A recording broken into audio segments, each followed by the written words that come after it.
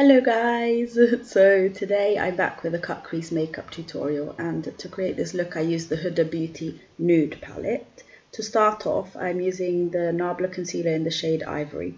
I'm just applying that all over my lids, and I'm using it as a primer because it gives a sticky base for the eyeshadows to stick on top of and they show up really well on top of it.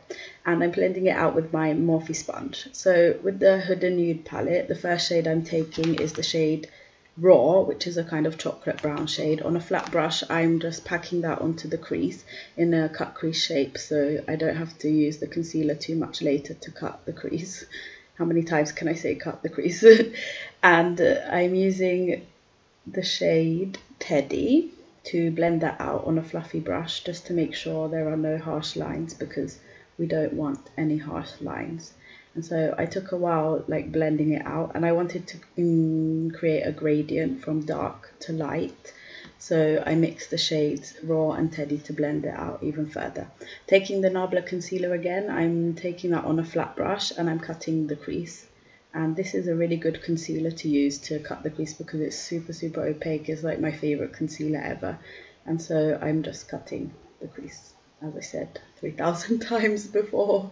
After that I'm going to take the shade Play from the Huda Beauty palette, mixed with Bear, which is a kind of off-white shade, and I'm using that to set the concealer just to make sure it's not sticky and it doesn't crease. I'm then taking the shade Tease, and I'm taking it on an angled brush.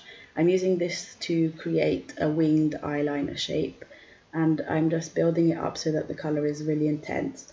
After I've placed down the colour, I'm taking a pencil brush just to smoke it out a bit. I also used the black from another palette just to make it a bit more intense so that it showed up even more.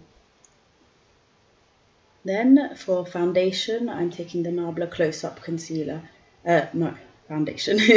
And I'm just dotting that all around my face, and I'm using the Morphe sponge again to blend it all out, and I just blend, pat until I'm happy with the coverage. It's a really nice foundation. It's got a kind of dewy finish and it's super full coverage.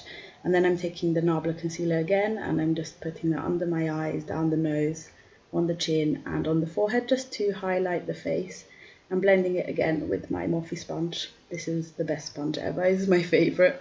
After I am done, I'm taking the Fenty Beauty Pro Filt'r Butter Powder, and I'm using that to set under the eyes and also the rest of my face. This gives like a really smooth look to the face and keeps me matte all day. Then for contour, I'm taking the Shade and Light palette by Kat Von D, and I'm just contouring the face, under the cheekbones, the temples, and also under the jawline. Never forget, under the jawline.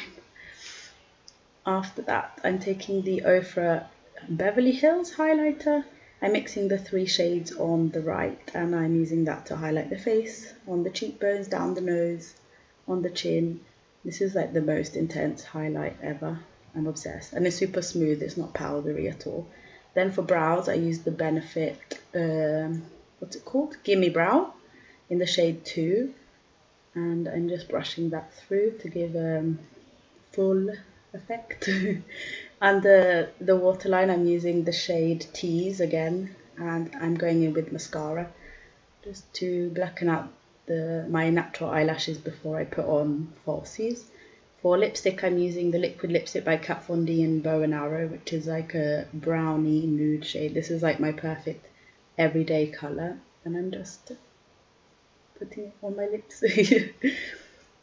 And then we're moving on to, I'm highlighting the brow bone, and then I applied some lashes and we are done. I hope you guys enjoyed this look and enjoyed this tutorial. Please like and subscribe, and see you next time. Bye bye.